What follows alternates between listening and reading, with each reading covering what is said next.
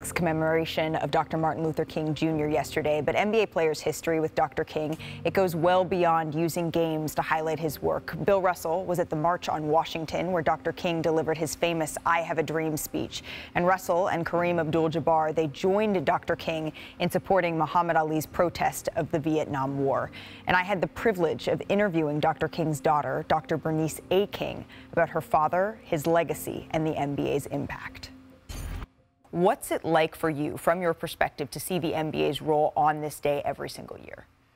Well, it's exciting to know that it has become a staple. It has become important to the NBA to do that. You know, when my mother started this effort with the holiday and going back to Congress to say, hey, we want to create a federal holiday commission because we want to make sure that as people remember this day, it doesn't get dismissed and lost. What has happened through time because of the foundation she laid, you know, it is increasing in importance. And to see the league, the NBA say, hey, we're not going to just play ball on this day, but we're going to take some time and focus on the work of this important individual who helped to lead not only our nation and our world toward more equity and more humanity and more peace and more justice. It helps me to know that the work that I'm doing is not in vain. And also the fact that a lot of fans that perhaps are at the game who may not have even thought it important to recognize Dr. King's Day has to have a little snippet of it as a result. So we've got to make sure it's in every arena for those that still may not understand and appreciate why we celebrate this important day. Right, and so that message continues to permeate. In 2020, yes, it does. You were influential in encouraging Atlanta business leaders to actively support racial equality, social justice, and you were successful in the passage of Georgia's hate crime legislation. And the NBA and the WNBA in particular, they haven't been shy at all about being on the forefront of these issues. What message would you want to pass along to those players? You know, I would say continue the effort, continue the advocacy. There's so many other things that we need to get done. Voting rights, you know, the restoration of voting rights, the protections of those voting rights, we still need to get done. We need to still get legislation done around police brutality. We still need to get legislation done about livable wages. There's you know, healthcare, we have it, but it still needs to be improved. We need to deal with immigration in the immigration policies in this nation. And so I think it's important that these players don't rest in some of the victories that may have been achieved by their efforts, but that they continue the momentum, because as my mother said, struggle is a never-ending process.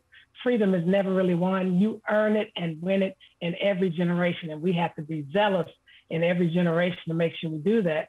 Because as my father said, one of the tragedies still of human history is that the children of darkness are often more zealous and determined than the children of light. And because the NBA has decided to be a part of the light, I'm saying let it shine, and don't stop letting it shine.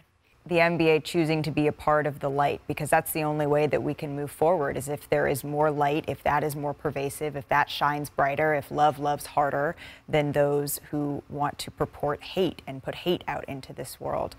On this show, Dr. King, we have played clips and replayed clips of the speeches that your father gave to educate our younger audience, to remind our older audience.